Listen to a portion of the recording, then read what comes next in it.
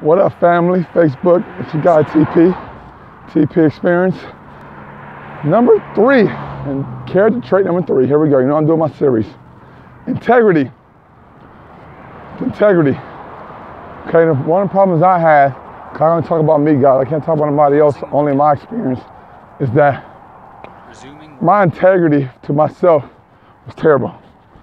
Meaning, I didn't do what I said I'm gonna do. Say what you mean what you say. So it was so many times I'll say, I'm gonna go work out. I didn't keep my integrity.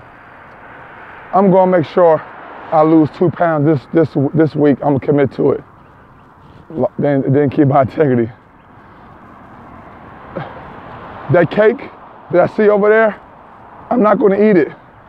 I go eat it. Business. Going to business. When I started out as a trainer, I'm very honest.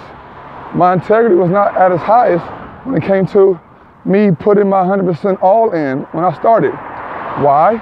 Because I had poor integrity consistency.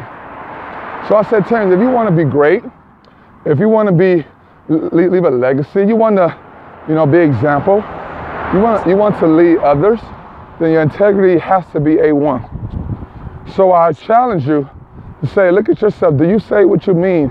Do you mean what you say? And small things are big things. So don't think, oh, I only said that. It's small. It's huge. To your kids, do you keep your integrity? Do you lie to them? Do you sneak things and then teach them how to lie? Because again, guys, if you don't have a high level of integrity, okay, success is going to pass you by. Success is going to look at you like, are you serious? And so many times success looked at me as like, are you serious?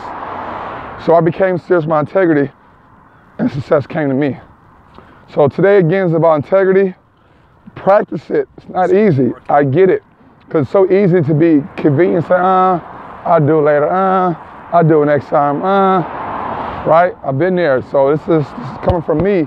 I want to be honest with myself and hoping my honesty can help push you, help motivate you. So integrity, number 3 trait. Last but not least, all my fat loss C's. This is the new perspective. Run your weight loss goal, your fitness goal like you're running business.